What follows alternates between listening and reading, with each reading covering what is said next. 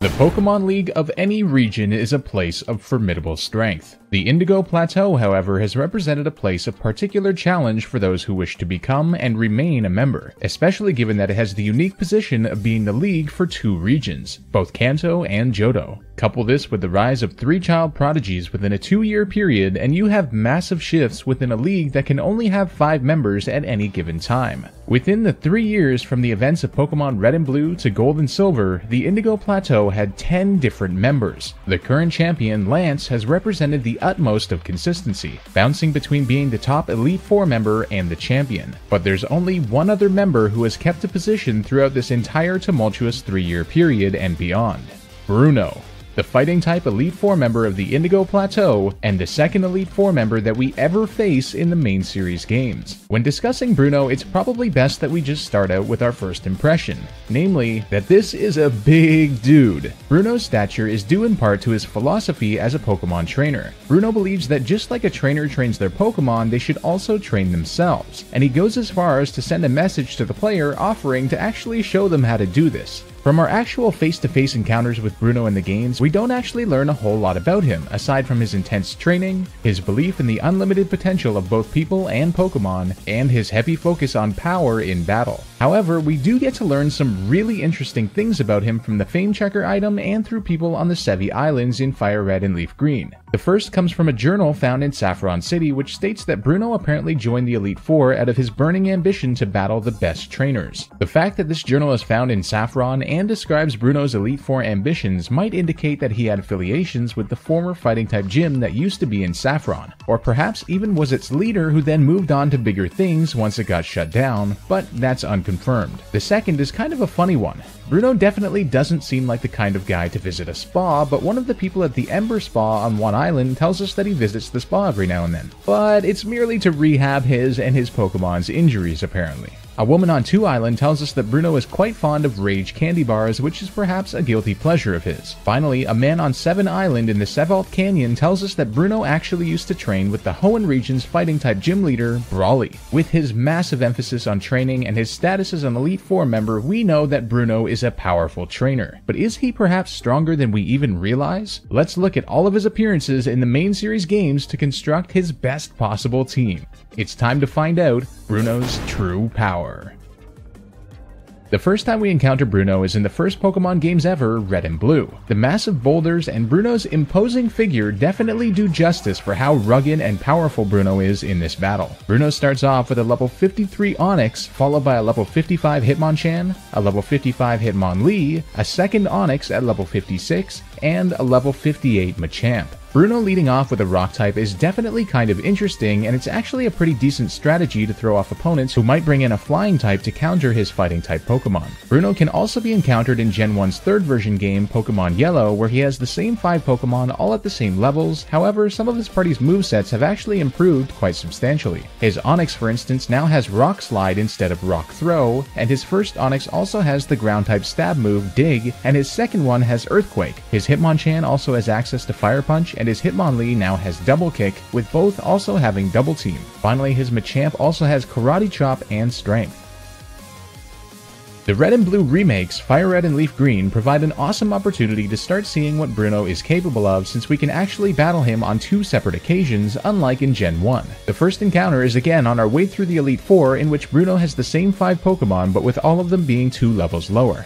However, their movesets are even better than in Yellow, with moves like Iron Tail, Rock Tomb, Mach Punch, Brick Break, and Cross Chop being thrown into the mix, along with a Citrus Berry on Machamp along with Bulk Up to make it even more challenging to take down. However, Fire Red and Leaf Green also have a feature where you can rematch the Indigo Plateau even after becoming champion, in which all of the members have much stronger teams. In this rematch battle with Bruno, he now starts off with a fully evolved Steelix at level 65, his Hitmonchan and Hitmonlee now both at level 65 as well, a second Steelix at level 66, and his Machamp now at level 68. This team is pretty darn powerful, and it's awesome to see him with Steelixes even though this is a Gen 1 remake.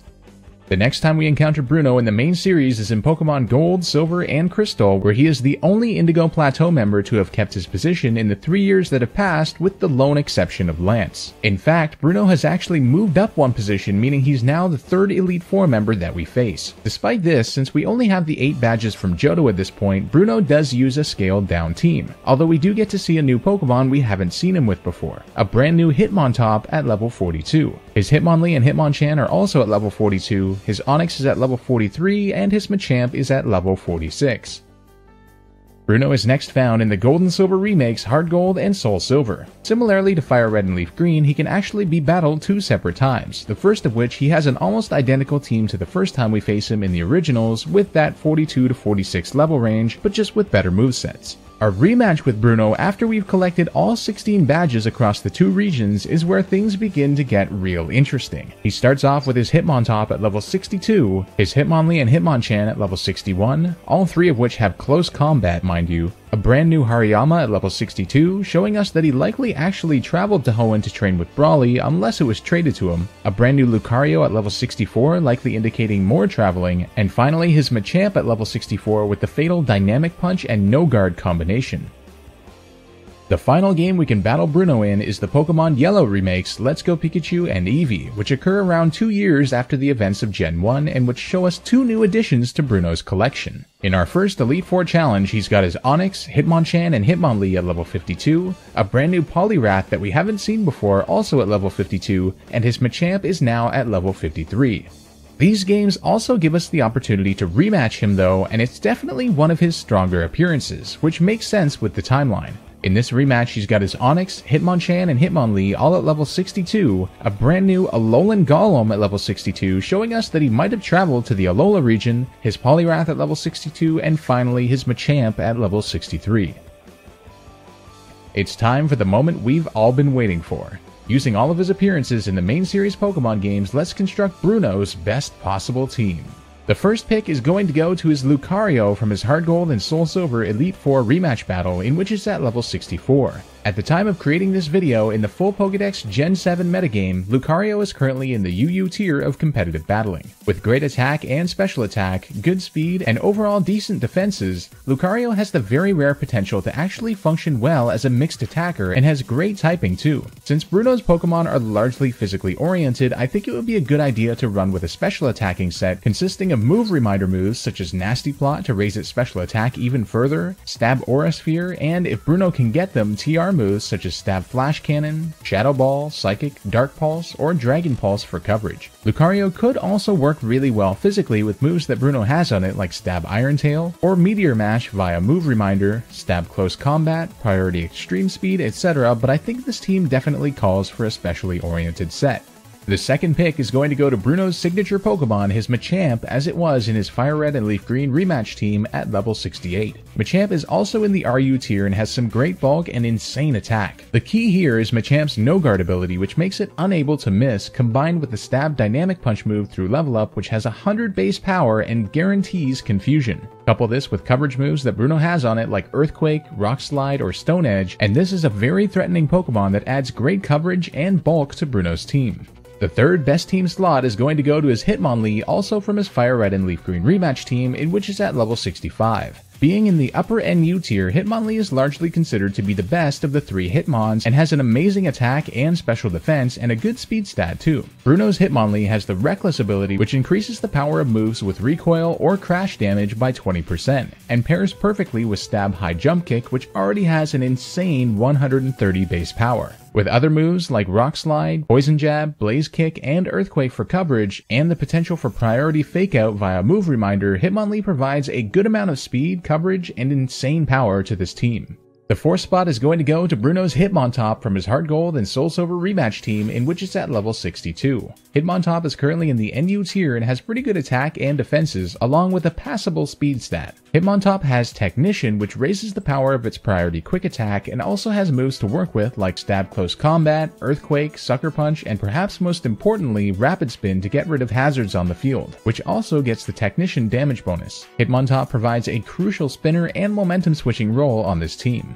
The second last spot is going to go to Bruno's Steelix, also from his Fire Red and Leaf Green rematch team, in which it's at level 66, making it his second highest level Pokemon. Steelix is currently in the NU tier and has some very strange stats, including an insane defense. Its main function on the team might be to set up Stealth Rock as a lead, since it does have the sturdy ability and will inevitably get to set them up. And after that, it's a good way to counter incoming flying attacks, which are otherwise quite a big threat to this team. It also has access to Stab Iron Tail or Heavy Slam via TR, Stab Earthquake for some solid damage, and many other options via level up, including the Elemental Fang moves, Stone Edge, and Crunch for coverage.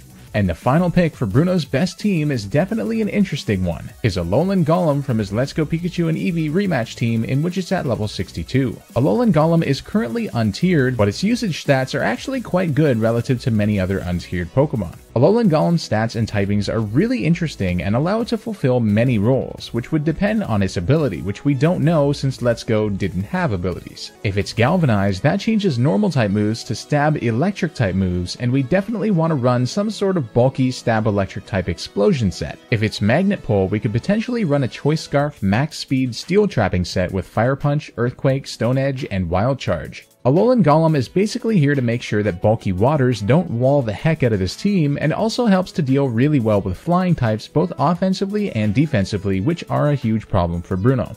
Although this is definitely Bruno's best team, he does have some other Pokemon as options to be switched in for certain circumstances. First is his level 62 Poliwrath, which would definitely provide some nice coverage, but is outclassed by Machamp in its role as a bulky physical attacker and adds yet another flying and psychic weakness to the team. Next is his second Steelix, which is at level 65, and despite being strong, is not really needed given that he already has one, and that would of course violate Species Clause anyway. Finally, his level 62 Hariyama is a usable Pokemon, but once again it's outclassed in that bulky attacker role.